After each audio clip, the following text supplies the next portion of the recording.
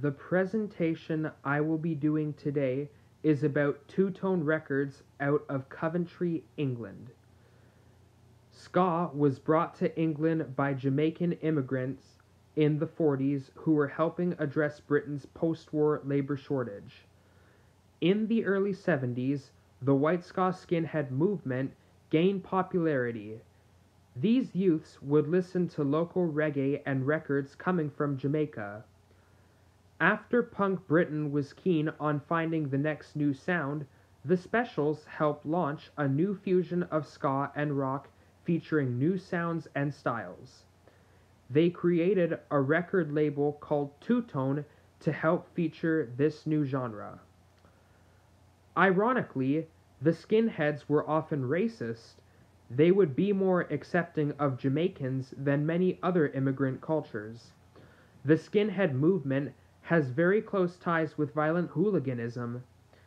In the late 70s, London was a violent place with fascist and anti-fascist groups fighting in the streets.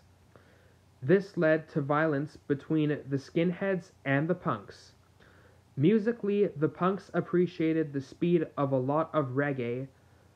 The punks and reggae artists joined forces for a series of concerts called Rock Against Racism. Jerry Dammers of the Specials founded Two Tone Records in Coventry, England in 1979. The Specials married punk to ska and featured both black and white members in the band. Gangstas was Two Tone's first single by the Specials.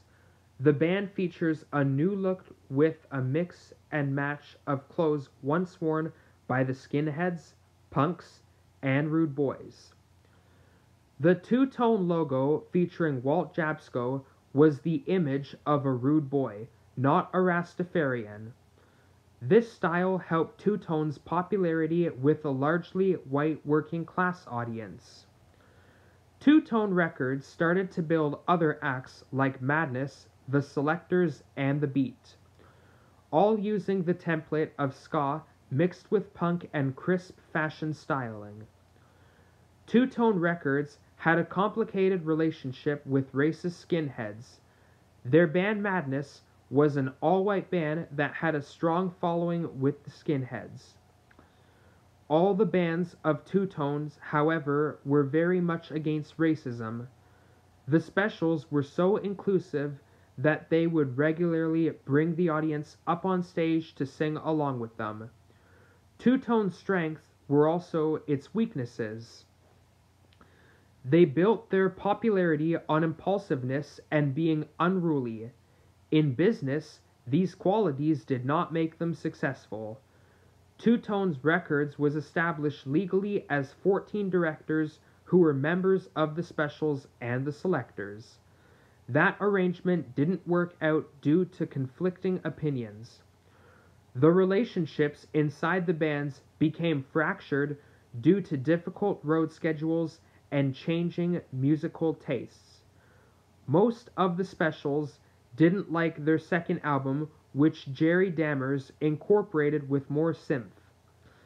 As the Specials reached number 1 on the chart with their song Ghost Town in 1981, the band fell apart. Terry Hall, Neville Staple, and Linval Golding left the Specials and Two Tone to form Fun Boy 3. They said that fighting in the band had made it too unenjoyable to continue with the Specials. Two Tone had a very unusual agreement with their bands, allowing them to leave after recording just one single. By 1986, all of Two Tone bands had either broken up or left for other labels. Two Tone is still used today as an imprint for back catalog issues, though it is owned by Chrysalis Records. The legacy of Two Tone has influenced musicians over the decades since the label's closure. The mid-90s saw a boom in ska coming out from California. Rancid's song Time Bomb made reference to Walt Jabsco, who even makes an appearance in the video.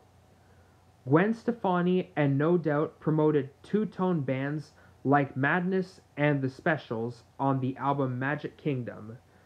They even had The Specials lead singer Terry Hall in their Sunday morning video.